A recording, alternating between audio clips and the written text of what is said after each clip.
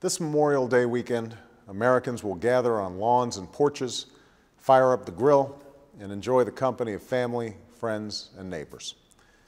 But this is not only a time for celebration. It's also a time to reflect on what this holiday is all about, to pay tribute to our fallen heroes, and to remember the servicemen and women who cannot be with us this year because they are standing post far from home, in Iraq, Afghanistan, and around the world. On Friday, I traveled to Annapolis, where I spoke at the commencement of the United States Naval Academy.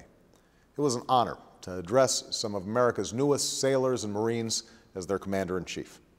Looking out at all of those young men and women, I was reminded of the extraordinary service that they are rendering to our country. And I was reminded, too, of all the sacrifices that their parents, siblings, and loved ones make each day on their behalf and on our behalf. Our fighting men and women and the military families who love them embody what's best in America. And we have a responsibility to serve all of them as well as they have served us. And yet, all too often in recent years and decades, we as a nation have failed to live up to that responsibility. We failed to give them the support they need or pay them the respect they deserve. That's a betrayal of the sacred trust that America has with all who wear and all who have worn the proud uniform of our country. And that is a sacred trust I am committed to keeping as President of the United States. That's why I will send our servicemen and women into harm's way only when it's necessary and ensure that they have the training and equipment they need when they enter the theater of war. That's why we're building a 21st Century Department of Veterans Affairs with the largest single-year funding increase in 3 decades. It's a commitment that will help us provide our veterans with the support and benefits they have earned and expand quality health care to 500,000 more veterans. That's why this week I signed a bill that will eliminate some of the waste and inefficiency in our defense projects, reform that will better protect our nation, better protect our troops, and save taxpayers tens of billions of dollars. And that's why we're laying a new foundation for our economy, so that when our troops return home and take off the uniform, they can find a good job, provide for their families, and earn a college degree on a post-9/11 GI Bill that will offer them the same opportunity to live out their dreams that was afforded our greatest generation.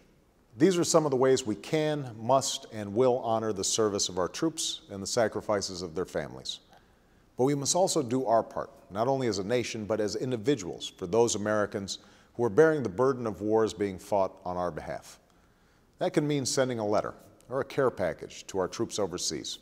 It can mean volunteering at a clinic where a wounded warrior is being treated, or bringing supplies to a homeless veterans center. Or it can mean something as simple as saying thank you to a veteran you pass on the street. That's what Memorial Day is all about. It's about doing all we can to repay the debt we owe to those men and women who have answered our nation's call by fighting under its flag. It's about recognizing that we, as a people, did not get here by accident or good fortune alone. It's about remembering the hard winter of 1776, when our fragile American experiment seemed doomed to fail, and the early battles of 1861, when a Union victory was anything but certain, and the summer of 1944, when the fate of a world rested on a perilous landing unlike any ever attempted. It's about remembering each and every one of those moments when our survival as a nation came down not simply to the wisdom of our leaders or the resilience of our people, but to the courage and valor of our fighting men and women. For it's only by remembering these moments that we can truly appreciate a simple lesson of American life, that what makes all we are and all we aspire to be possible are the sacrifices of an unbroken line of Americans that stretches back to our nation's founding. That's the meaning of this holiday. That's a truth at the heart of our history.